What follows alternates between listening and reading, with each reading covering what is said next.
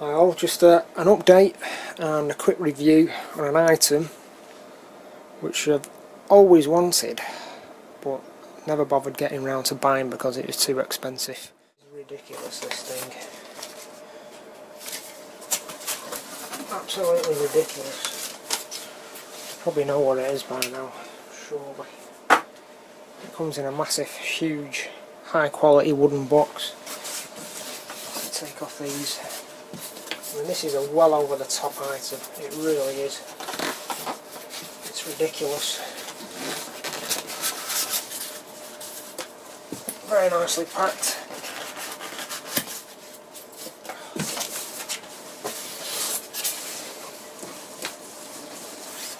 There we go, it is bloody gorgeous.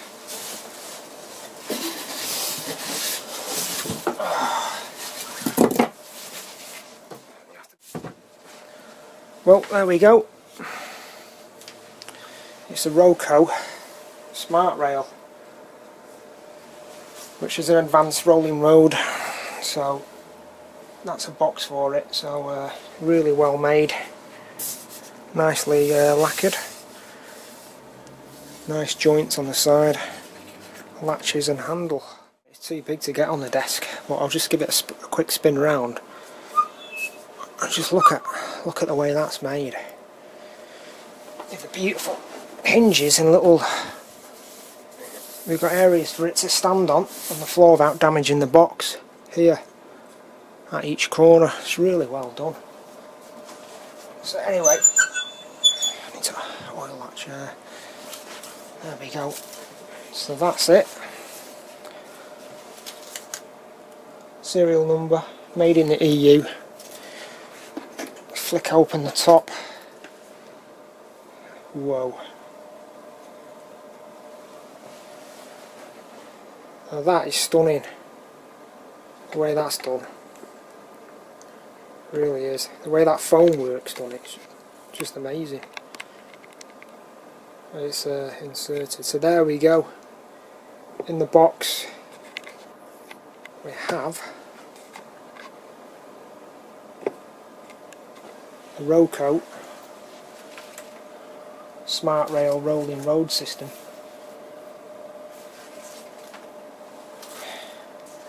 which is a piece of artwork in itself, I think, the way that's made. Got a solid beech, that's milled piece of beech, really nice. Beautiful quality, that. So this has got a built-in Wi-Fi and it's got a built-in controller. Stand-alone rolling road. Everything's built in. You can plug it in anywhere and it'll work. It's got the sensors at the front and back. Just so well made. So we've got that. Let's put that aside a minute. Put that on my desk. We've got the inspection certificate, which Roco always put them in. Make sure it's been checked. We've got the manual, user manual there, which is really well done. And then we get the power unit for it, cable, etc. We also get a cleaning cloth as well. Can't believe it. We get one of them as well. It's just so well put together. Really, really nice. Underneath here, I don't know what's underneath here. Oh yeah, we've got a case. We've got the top for the top of the unit if you want to use it with a case on top, like a glass piece. It's made out of perspex actually, that.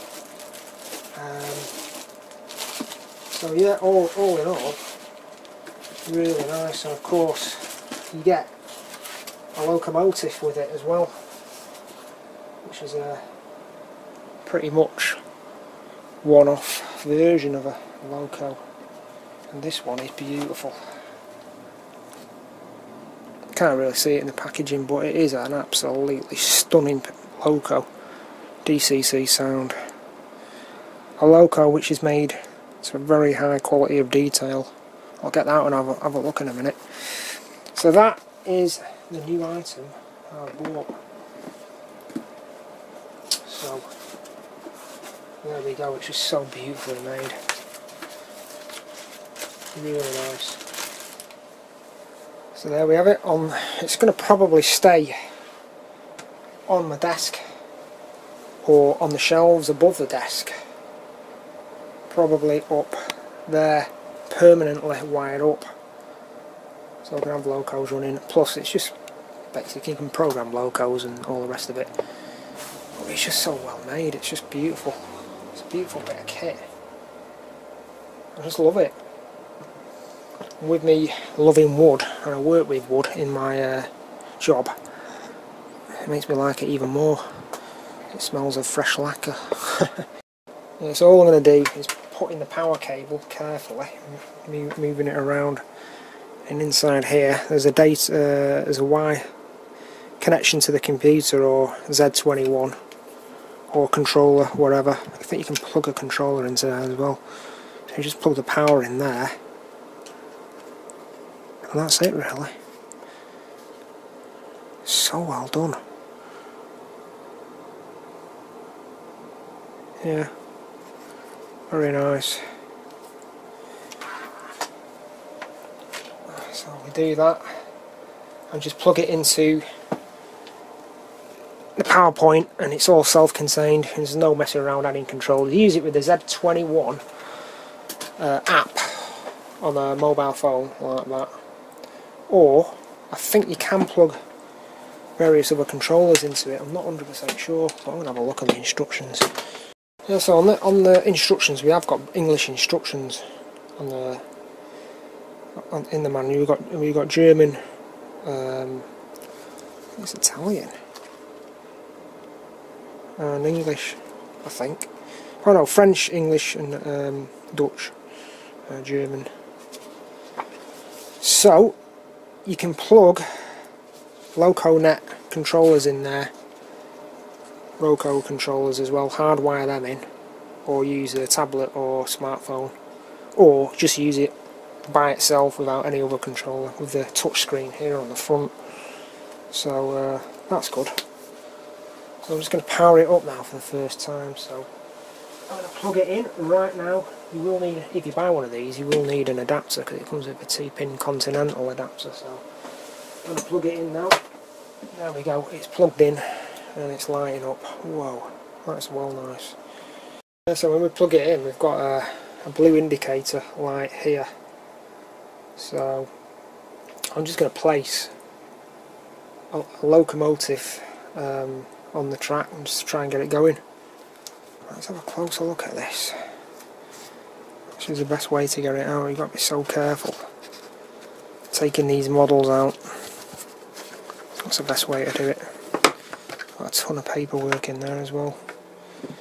Let's have a... So careful with this model because it is so finely detailed. Unbelievably detailed, so you've got to be so careful. There we go. So this is Loco 72219, model number for Roco, and it is absolutely stunning. Just what I expected it to be, even though I've never seen this model before. I've got similar models to this, but never factory DCC sound. I think this has got a Zemo chip in it. But as you can see, I mean, that is absolutely stunning. Stunning amount of detail. Mind-boggling. Lights work on the front, LED lighting. It's just a truly, truly stunning model. I think they retail for about 350, 400 euro. They're worth every penny because they've got a super smooth drive system. And yeah, really impressed with this one. It's got a fairly nicely detailed cab as well. Oh, look at that. Zoom in a bit.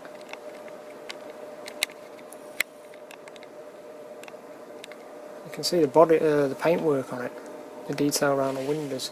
Yeah, so with this Roco you get quite a lot of paperwork. All the various sheets, data sheets, sound chip sheets. There's quite a few there. And of course we get the three accessory packs. Your driver in there, extra brass parts in there. The pistons. Yep, so that's good. Right, so it's on it's on there, all power up, ready to go. So it's in standby mode now, so if I press and hold this blue button here, the other red button lights up and this one goes to bright white. So it's all touch control along here. There's a load of buttons. You can see the outlines of them and they all light up accordingly. So that's ready to go. So to register it, the locomotive on the rolling road, I'm just going to press and hold that, and it'll give out the address. Or it's reading the address now actually, I think it's set up now. Yeah, so once you put it on the track and it logs on, all lights light up. Like the functions are 1 to 4, they light up dim. There's only you can only control 1 to 4 functions on the actual rolling road on its own, and the speed, reverse direction, etc. lights, and power. If you want any more than that, you've got to use the controller or the Z21 app. I'll just press sound. There we go. Right, so we have 2 sensors. Got one there, one at that end and one at that end, and they adjust the piano type wire rolling road system that it runs on, or like a spring wire system. So yeah, let it go in.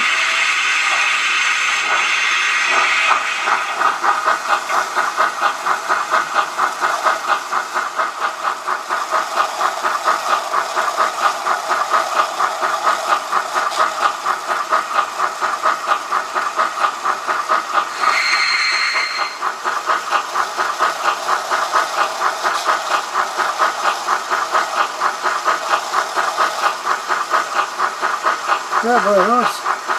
Yeah, so the idea of this system, it's just a fancy rolling road, and it is over the top, but you can see all the wheels moving,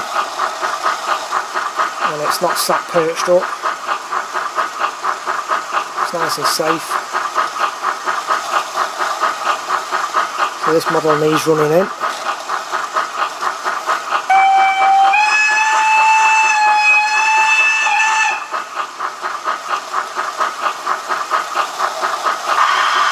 Oh, I'm happy with that, really happy. It's virtually rock solid. I mean, you're going to get a bit of movement because of the sensors keeping it central on the centre of the plinth. But you can adjust the speed accordingly. You can stop speed to a certain speed. Bring it to a halt and centre it like that. Just change direction. That's that.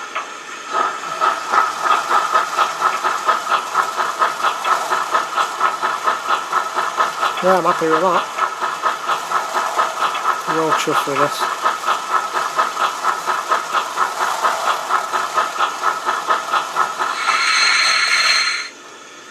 Let's try working it at a slow pace. Of course, this has just got to be broken in. The actual unit itself's got to be ran in, and the locomotive. Well, I just think that's super cool. There's a lot of people out there who probably think it's over the top, unnecessary, and a bit of a gimmick, which I suppose it is. But these are made in limited numbers, and they'll probably don't think they'll make them again. After all the batches are brought out, various different batches. You can buy the stand on its own or with a Roco, with the whole box and everything. I love it.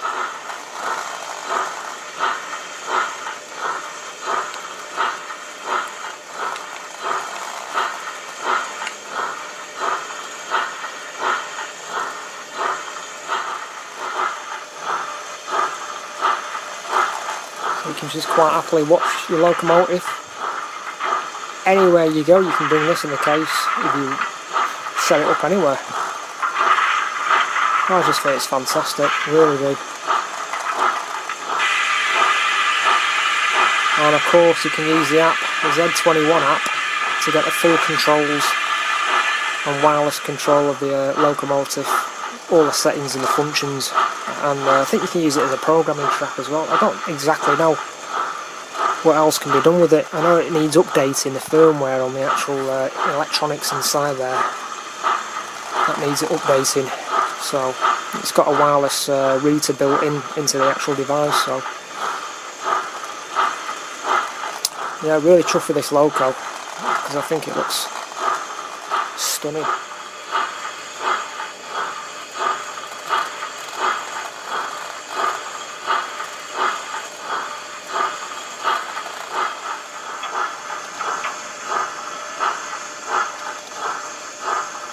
Quite happily watch this run in now. I absolutely love it. I just think it's brilliant.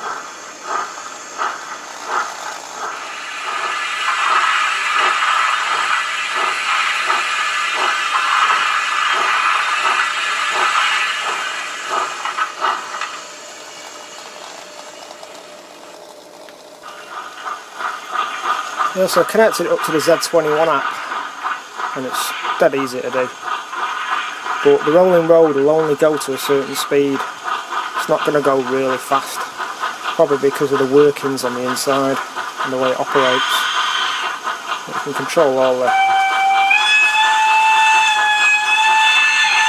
Just bring it down to a crawl.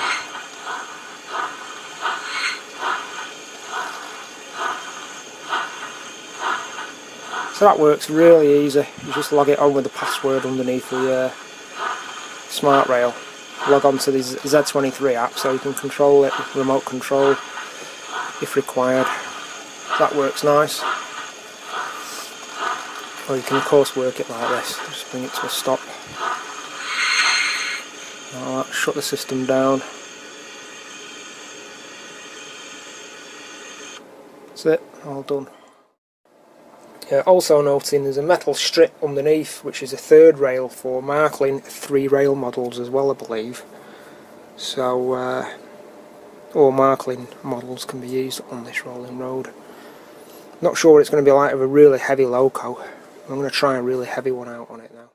You've got to bear in mind a locomotive list length will not work on it correctly. It needs more to adjust the sensors to keep it central. It's too great a distance, the loco, for it to work properly, so that length of loco will not work. Right, so next one is a BR06.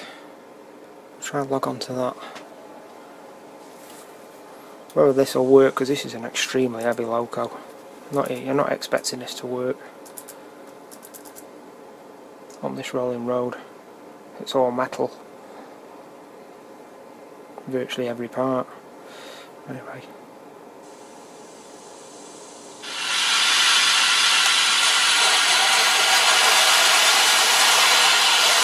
Oh, it's working.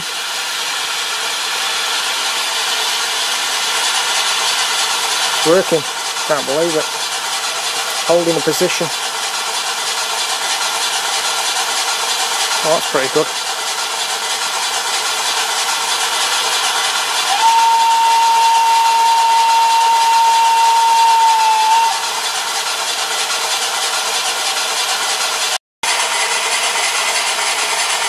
Yeah, it's holding it quite nice. I didn't think it would work this because of the weight and the length.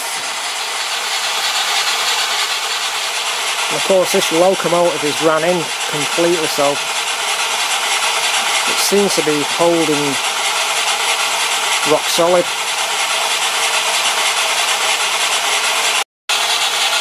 Yeah, looks good that.